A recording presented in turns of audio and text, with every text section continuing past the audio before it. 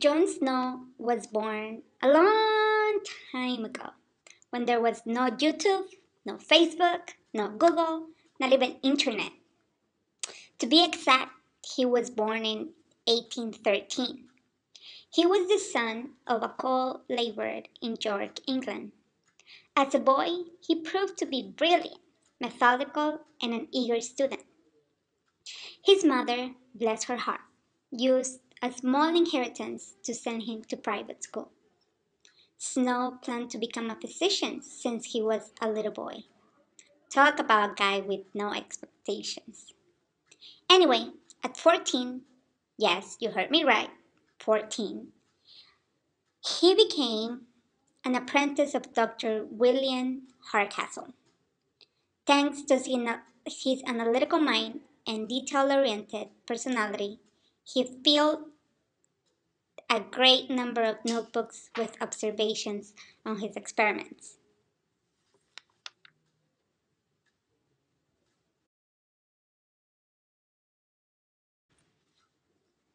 Winter is coming! Winter is coming! Not silly! The explanation of cholera is coming. Cholera was a very rapid and undiscriminating disease. Cholera epidemics were very brief but extreme, killing thousands of people in London in the 1800s.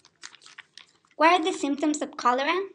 Well, cholera is also known as the double bucket syndrome because people experience severe vomit and diarrhea, resulting in the use of two buckets at the same time. You may use your imagination as to where to put the buckets. As a consequence, people end up with a dying bed of excrement and a death from dehydration. Cholera was believed to be caused by miasma. Miasma are things in the air and in the ground believed to cause disease. However, Jhon Snow had a different theory. He believed the cholera was spread by tiny organisms in contaminated water, therefore initiating the microbe theory.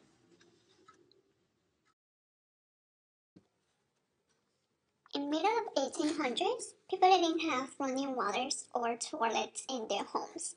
They used town wells and pumps to get waters they used for drinking, cooking, and washing. Septic systems were primitive and most homes and businesses dumped untreated sewage and animal waste directly into the river. Water companies often bottled their water from the river and delivered it to places.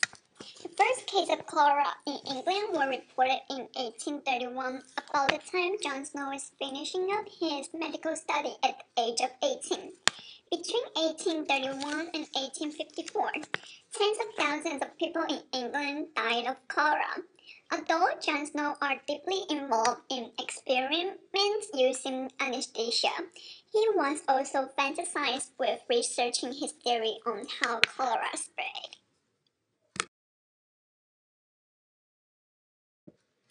During the next 16 years, Snow earned an MD degree, moved to London, became a practicing physician, and distinguished himself by making the first scientific studies of the effects of anesthesia. By testing the effects of precisely controlled doses of ether and chloroform on many species of animals, as well on human surgery patients, Snow made the use of those drugs safer and more effective. Surgeons who wish to use anesthesia on their patients no longer risk killing them by the unscientific application of chloroform-soaked handkerchiefs to their faces.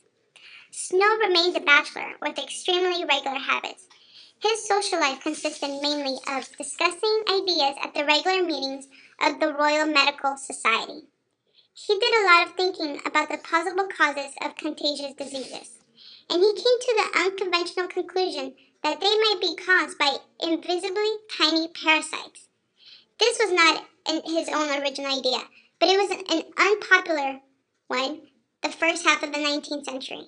The germ theory of disease had been proposed in ancient times, and the discovery of microscopic organisms in the late 1600s had made the theory seem plausible, but no one had ever proved the miniature organisms could make people sick.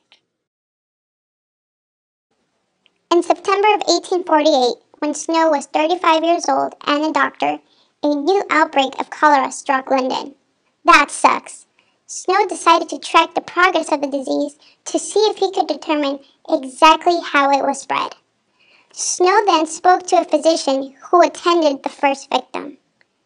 After speaking with the doctor, Snow started to think that there was a strong evidence of contamination being a main reason for cholera. As more cases appeared, Snow began to examine sick patients.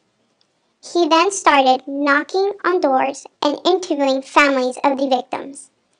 He would ask what symptoms they experienced. He was determined to find the source of this horrible and scary disease. What a nice man. After gathering his data, he started mapping each occurrence of cholera. And guess what? He noticed that there was a pattern. This was the birth of the spot map. He discovered that the majority of cholera deaths, as many as 500 in one 10-day period, occurred within a short distance of the Broad Street pump. Within his work, Snow stated, within 250 yards of the spot where Cambridge Street joins Broad Street, there was upwards of 500 fatal attacks of cholera in 10 days. By using a geographical grid to chart deaths from the outbreak, he was able to pinpoint the source, which was a water pump. He is a genius. Jhon Snow's accomplishments. In 1832, Snow published the first edition of On the Mode of Communication of Cholera, in which he proposed the origin of cholera is from contaminated water.